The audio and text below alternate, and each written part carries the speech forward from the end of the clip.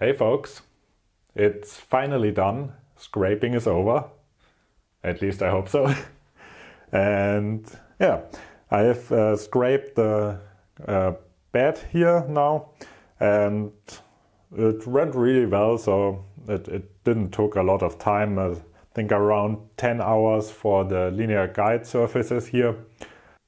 I'm not sure how long it took for the column, but I think it was more like 30 hours or something like that. So the bed was way faster. And yeah, everything went fine. And I also scraped the surfaces here in the back, the column and the bed, where they meet together. So the column is already standing in the right angle, or right angle. Yeah, so it's pretty much just done. It really feels good to be able to assemble everything and know that it's accurate and that I won't have to take it apart again. Yeah, I took a few small clips from the bed where I scraped that, and from the assembly here I will show you now, and then we will meet back here again. Before I put the column on the base here, I want to mount the linear rails because it's just easier like that, and I can also easily measure if everything went right with the mounting here.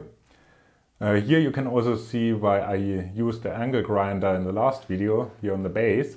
I made a little bit of a relief cut in the middle here, and then it was easier to scrape the surfaces on the two sides here, because the column will only rest on these two sections here, so this saved a lot of time.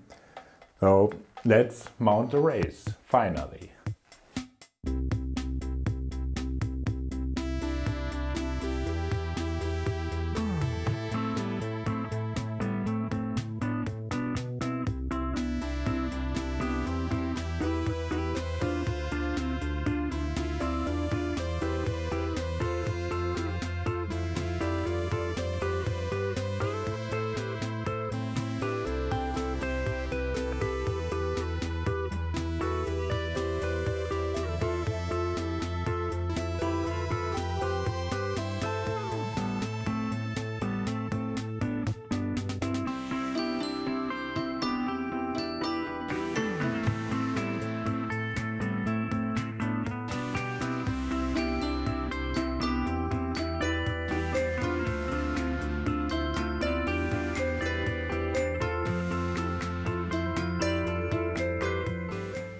This is the first print with the column here, it's standing there.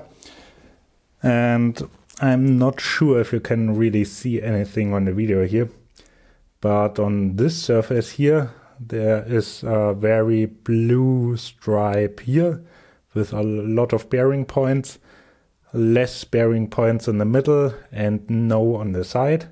So this surface is tilted in this direction.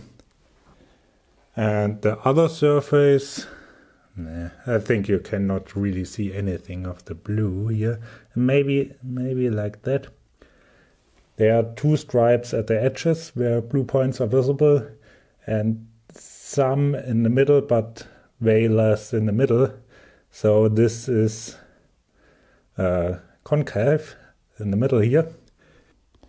But it shouldn't take too long to scrape that surfaces in to get a good bearing, so let's go.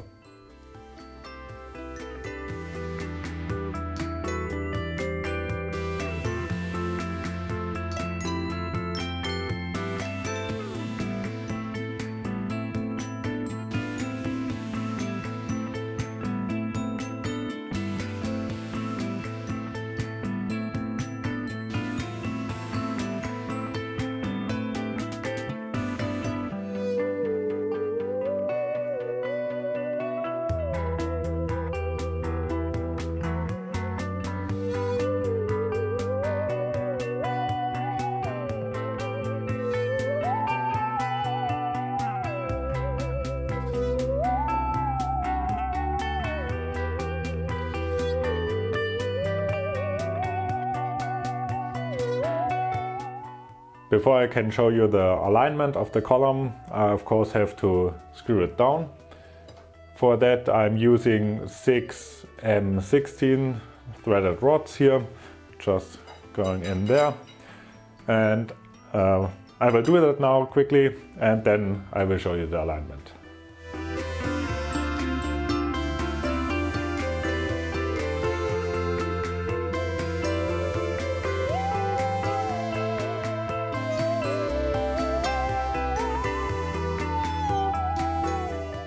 So let's have a look at the alignment of the column. The camera position is a little bit odd. It's basically hanging from the ceiling. So here over there is the column, down here is the bed, and I have placed the granite square parallel to the column, so it's basically this squareness now. And I put the indicator there to the resolution of 2 micrometer per division. And it's at the top now and shows 0. So let's move the carrier down. It's a little bit difficult with the tripod here. So, and that's basically it. It moved maybe 3 to 4 micrometer a little bit, and that's perfectly fine. Up there. Because the accuracy of the granite square is only 6 micrometer over the whole length, so I'm well within what the measuring tool here accuracy is. Let's check the other direction of the column. I put the granite square on the carrier here. And let's mount the dial indicator. A little bit difficult because the weight of the magnetic base is enough for the carrier to move on its own. So I always have to support it down here. Let's put it to 0. That looks good. And moving down, it's pretty much -2 micrometer, so it's wiggling around a little bit, but it's basically the same at the start and end point. So that looks pretty good. And some of you might think now, wait, when you mount the Z-axis here, won't the column tilt forward a little bit?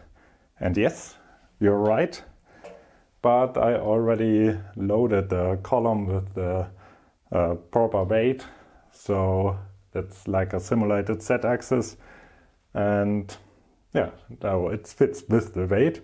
And I will show you the measurement without the weight now, and let's see what the result is.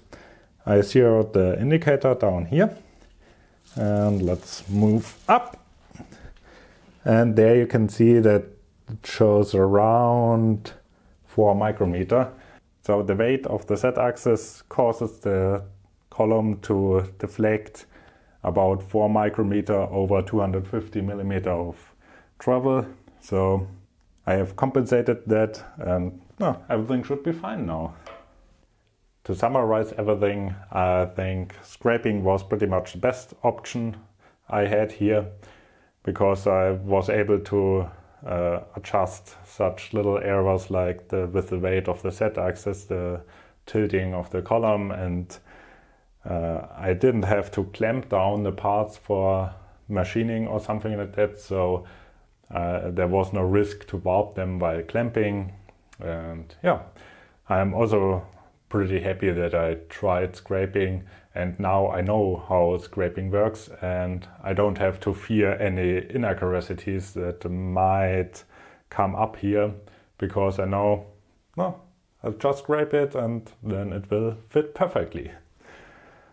Yeah, I think that's all for today's video. I hope you liked it. Please give a thumbs up and subscribe to stay updated.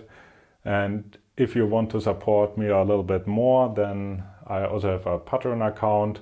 I link it down in the description, because this whole project wouldn't have been possible without the support of all the people around I met via YouTube and so on. So yeah, I hope I will see you next time, and goodbye.